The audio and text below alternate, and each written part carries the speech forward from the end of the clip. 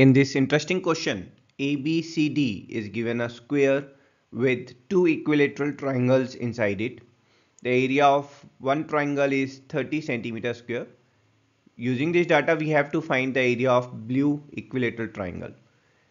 So let's see the solution. Let's assume AB is A centimeter. Now this is equilateral triangle. So this angle here is 60 degrees and this remaining angle will be 30 degrees. Same way in this blue triangle, this angle here is 60 degrees and the remaining angle here is 30 degrees.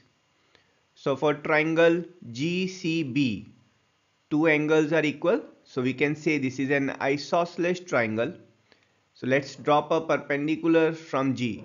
We know that in isosceles triangle, altitude is also a median.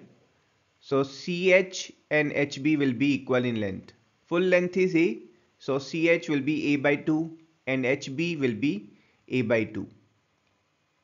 In triangle CGH, so if we'll apply trigonometry, we'll get the length of CH. CH will be CG times cos 30 degrees.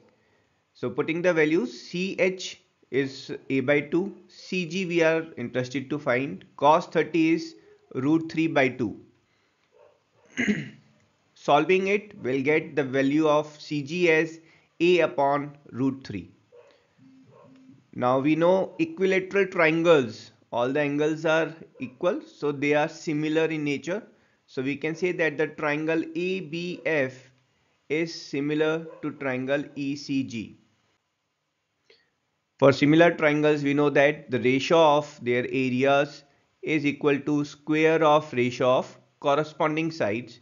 So here we'll take the sides as AB and CG. So it's equal to AB upon CG square.